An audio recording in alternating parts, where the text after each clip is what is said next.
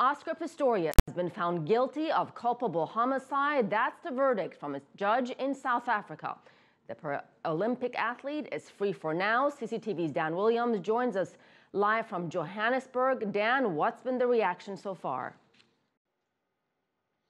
Yes, another day of high drama at the North Gauteng High Court in Pretoria. We already had an idea as to which way Judge Masipa would go on this, given that she started reading her verdict yesterday. But confirmation then, if you like, that Oscar Pistorius was found not guilty of the lion's share of the charges. Let's just take you through those. As far as premeditated murder was concerned, Judge Masipa found Oscar Pistorius not guilty. With the charge of murder, again, Judge Masipa found Oscar Pistorius not guilty. With culpable homicide, she found Pistorius to be guilty, convicted of culpable homicide. And then there were the 3 firearm charges. The one of discharging a firearm in a restaurant. Oscar Pistorius was found to be guilty of that one, but found to be not guilty of the other 2. Now, that has caused a lot of questions to be raised. Did Judge Masipa correctly lay down the law on this one?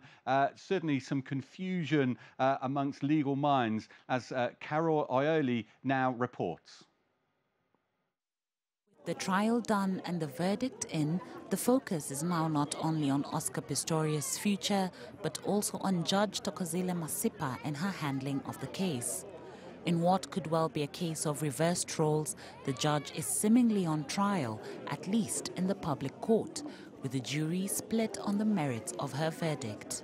She's analysed the evidence, she's applied the law to that, and it was a very meticulous reasoning that she applied. So my view is she applied the law to the facts and the finding is correct. The principle is that if there's doubt, then you don't convict a person. It's for the prosecution to prove beyond reasonable doubt that you're guilty.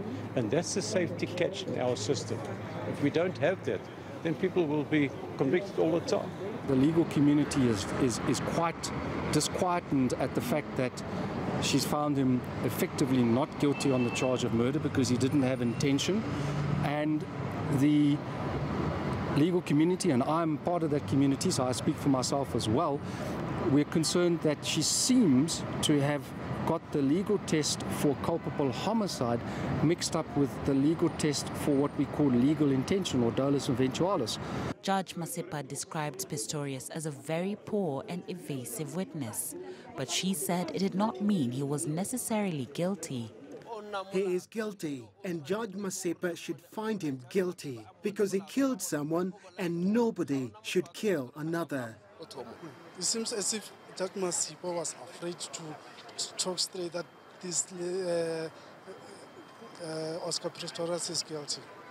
Some Pretoria residents remain convinced that the Paralympian athlete is guilty. The trial, which began on 3rd March, has attracted worldwide attention. Carol Oyola, CCTV. And Dan Williams is still with us. So Dan, clearly a controversial verdict, but what about the sentencing? Will that be just as controversial? And is there any chance Pistorius will not get any prison time? Well, yes, there is certainly a chance of that. Culpable homicide does come with it a maximum sentence of 15 years, but it is highly unlikely for someone to receive that kind of sentence. From the legal experts I've spoken to, this kind of gun-related culpable homicide would normally carry with it a 7 to 10 year type of sentence maximum, it has to be said. But it really is down to the judge's discretion. As you say, it could be a suspended sentence. One of the other legal minds said it would be his thought that it might well be a 1 year in prison and then thereafter at a correctional facility. So certainly it's very much just down to the judge's discretion. We'll find out in October.